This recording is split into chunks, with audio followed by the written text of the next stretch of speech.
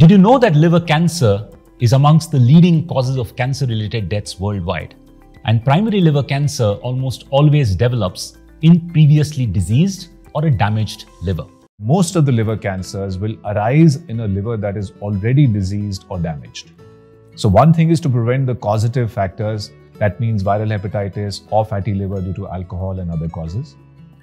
But once the patient has developed cirrhosis, 25% of them will eventually develop liver cancer.